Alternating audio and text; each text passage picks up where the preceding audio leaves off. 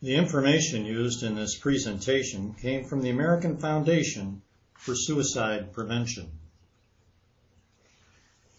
In 2009, the latest year for statistics, there were close to 37,000 reported deaths from suicide in the United States. That breaks down to a person taking their own life every 15 minutes. Every day, approximately 100 Americans succeed in taking their own life. This statistic is most troubling. For every successful suicide, anywhere from 8 to 25 people will make an attempt to take their own life. True or false? Most suicides happen around the holidays. False. Statistically, most suicides will happen in April, June, and July. Researchers are not sure why this occurs. What is the most frequent method of suicide? 52% of all people who kill themselves do so with a firearm. The use of a firearm is the #1 method in those aged 35 and up. This graph shows the rate of suicides per 100,000 of population since 1993. Women are more likely than men to have stronger social supports and feel that their relationships are a deterrent to suicide. Women are more likely to seek psychiatric and medical intervention, which may contribute to their lower rate of completed suicide. Observable signs of serious depression might include an unrelenting low mood. Their state of mind appears to be always down in the dumps. Pessimism. They show a high level of pessimism or negativity. Hopelessness. They might feel that there is no future for them. They have a bleak outlook on life. Desperation. Perhaps they feel that the world is closing in on them, and they become desperate to find a way out. But in their mind, there is no way out.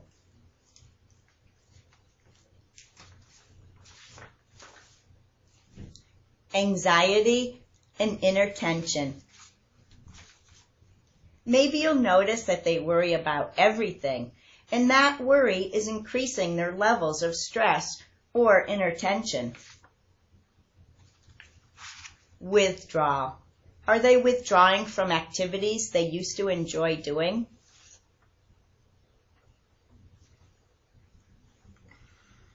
Other warning signs might include difficulties getting the rest they need, or perhaps they sleep a great deal or take to their beds.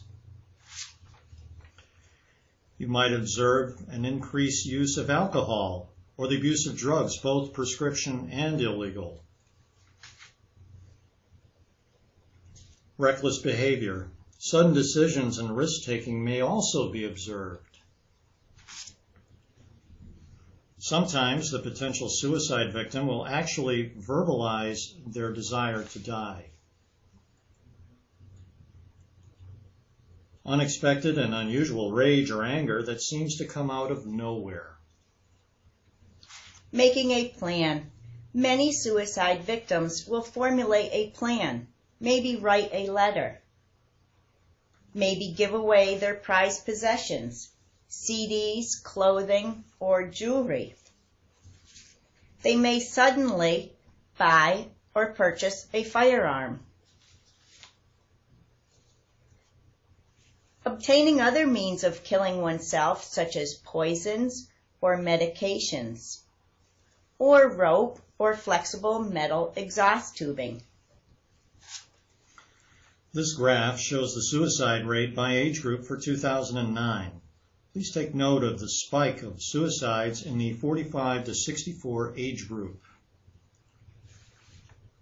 This graph shows the rate of suicide by age group since 2000 per 100,000 population. Some other risk factors may include psychiatric disorders. At least 90% of people who kill themselves have a diagnosable and treatable psychiatric illness, such as schizophrenia, depression, bipolar depression, or post-traumatic stress disorder. PTSD is something that many of our service people contend with. Other disorders may include anxiety disorder, bulimia, anorexia, or personality disorders, especially borderline or antisocial. Other risk factors may include the loss of a job, the loss of a relationship, or sexual preference. Genetic predisposition. Sometimes it's just in the genes. Impulsive people do not tend to think the action all the way to its conclusion. Neurotransmitters. Sometimes it's just a chemical imbalance in the brain. This graph shows the distribution of suicide rates by race for the year 2009.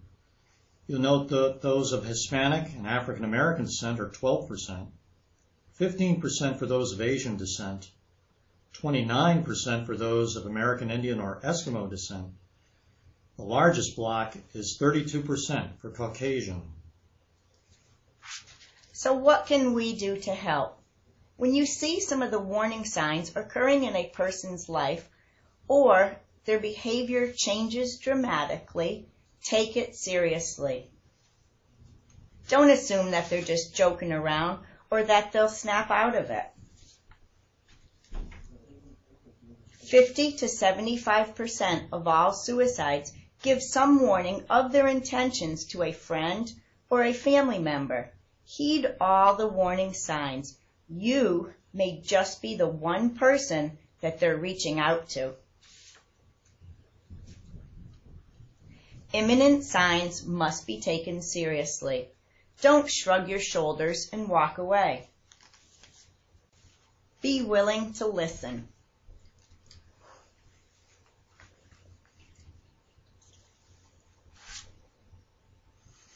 In these days of instant communication, we all do a great job of talking mainly about ourselves.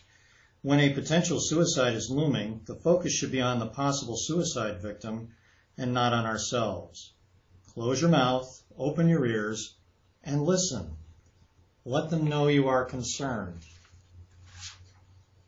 Don't shy away from asking if they are thinking about suicide. The more information you can get from them, the better you can help them. Have they seen their therapist?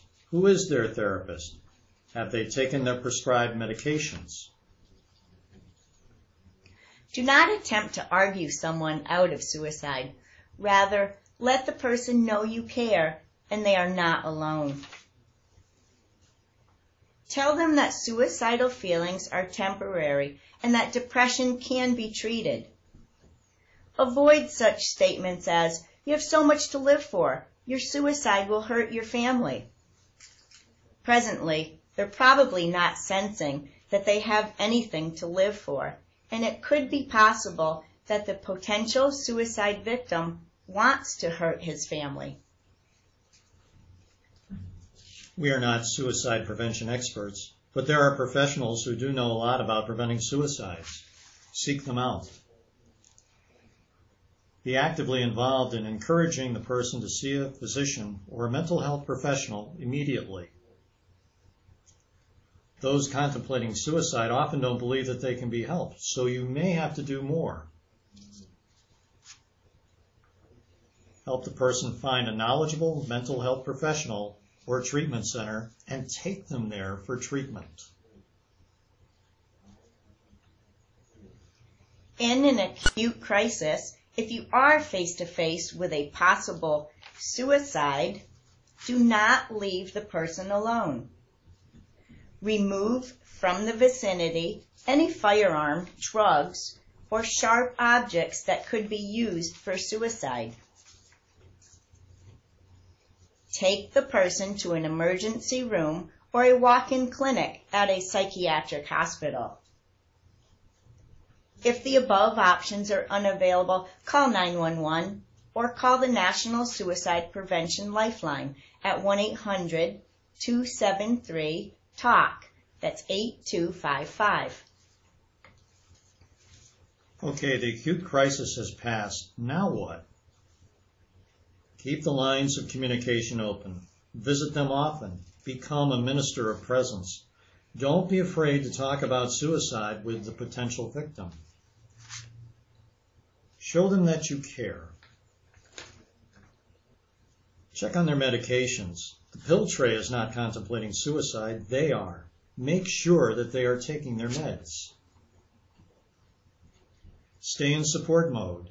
Show them that you are sincere about their well-being. This graph shows the leading causes of death. Suicide is right in the middle. Suicide, along with homicide, is very preventable. People do not have to take their own lives. We can help by becoming more knowledgeable and by getting involved when we see the warning signs. Remember, suicide is preventable.